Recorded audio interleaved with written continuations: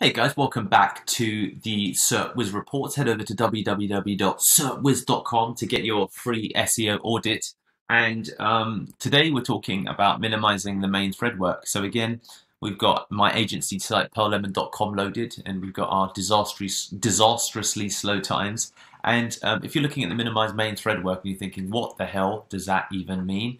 I'm going to bring up a definition of the main thread because it does a better job of explaining it than I would. Basically, it's where the browser processes user events and paints, meaning it starts to throw content, if you like, onto the web page, a little bit like painting, okay, or painting a little bit like that. By default, the browser uses a single thread to run all the JavaScript in your page, as well as to perform layouts, reflows, and garbage collection. So we'll just jump into this to, we'll have a look at some other examples. When an application is launched in Android, it creates the first thread of execution known as a main thread. So the first thread is known as a main thread and is responsible for dispatching events to the appropriate user interface widgets, as well as communicating with components of the Android UI Toolkit. Each unit capable of executing code is called a thread. The main thread is the one used by the browser to handle all events, render and paint the display, and to run the majority of the code that compromises a typical web app. So the majority of the code. So I think that's the best explanation.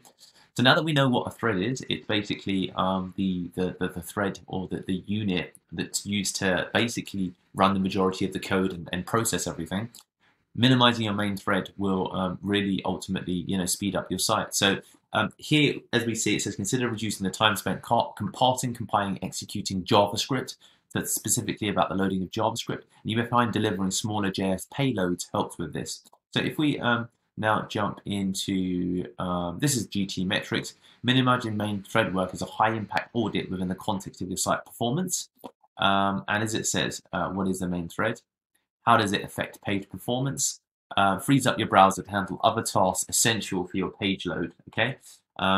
And events like HTML, CSS parsing, JavaScript execution, among others, block the main thread from tending to other tasks and handling user interaction. That's the important one, okay?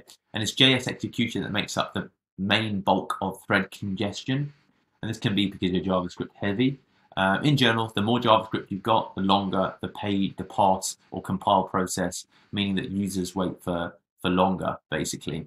So that's a consideration. And then again, if we look at how to minimize main thread work, it's pretty much, broadly similar stuff. Third-party JS, debouncing your input handlers. I don't even know what that means, to be honest with you. So you'd have to have a look that up. Using web workers is something that began looking into. JS execution, CSS parsing, using only compositor properties. I don't know what that is, to be honest with you. This is an expert level optimization. Thank you for that. And let's just have a look at our old friend, the web dev site, to see if there's anything else. Lighthouse flags pages to keep the main thread busier for longer than 4 seconds during load. We spent 15 seconds apparently, which is pretty terrible. I think that, to be honest with you, there's nothing that's going to be reduce the scope and complexity of style calculations, avoid large complex layouts and layout thrashing, which is probably loads of different things loading together. Simplify paint complexity and reduce paint areas. And there's a lot of stuff here that's probably going to be, useful for your developer, but basically it's about making the page less user or rather resource intensive.